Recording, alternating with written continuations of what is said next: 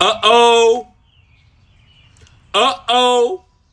David Njoku has a big-time quarterback, and that's Deshaun Watson. Now, listen, I know Deshaun Watson may miss a few games next year or this coming up year, right?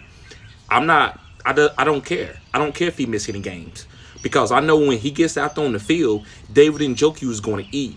And the reason why David Njoku is going to eat, guys, is this guy is a great talent. He has great athleticism. This guy runs a 4.5 40. He jumps out the gym, and he's 6'3". So all he needs is a quarterback that can hyper-target him. Why you think they franchise tagged him? Yes, they franchise tagged David Njoku. So, guys, if you want a tight end sleeper, especially in a tight end premium league, you can wait late to get this guy. And this guy can actually contend as a top 5 tight end. Yes, I said it. He can contend as a top 5 tight end in fantasy football. Guys, Deshaun Watson is elite. He has never had an elite tight end like David Njoku, whose athletic ability is through the roof.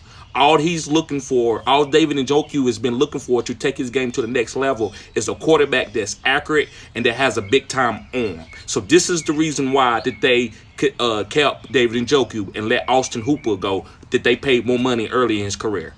They still hold on to Hunter Bryant, but Hunter Bryant is on his rookie contract.